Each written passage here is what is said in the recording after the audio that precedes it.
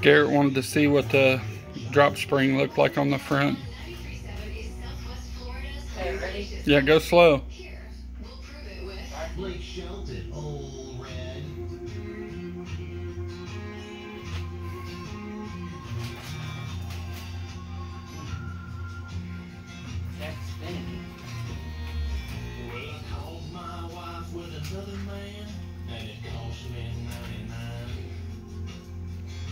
It's still coming down.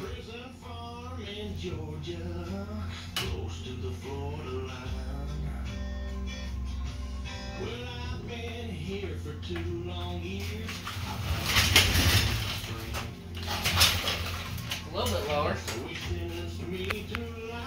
It's got to settle too. It's gonna be bouncy. Well, they got a shock on it right now. Yeah. From the front. That's way too much wheel gap. What? That's way too much wheel gap. Gotta go lower. It does. If that tire is, that's a 30-inch tall tire, it ought to at least be able to touch the fender. It's definitely lower. Oh yeah, that's got like a country mile. I mean, by the front end, you can tell.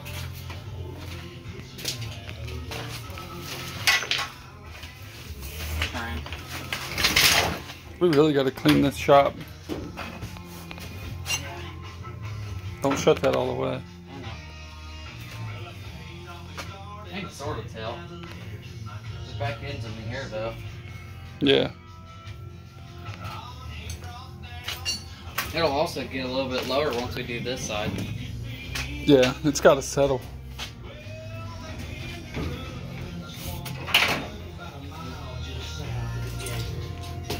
Yeah.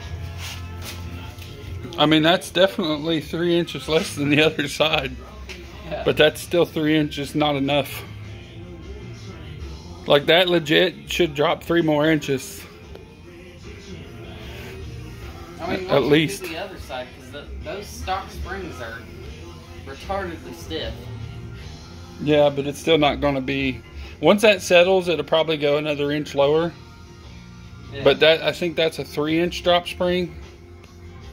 I need to look and see what I bought. It might be a 2-inch drop. There might not be enough. Yeah, where's the box at? Did I keep the boxes? I think we threw the boxes out. That's tubes. I think we threw the boxes out. Is it? Some of these speakers. This wire. See what, it's that one there. This one? Yeah, there'll be a part number. Flip the lid. Nope, there you go. It's on the back. 9100634. Is there a...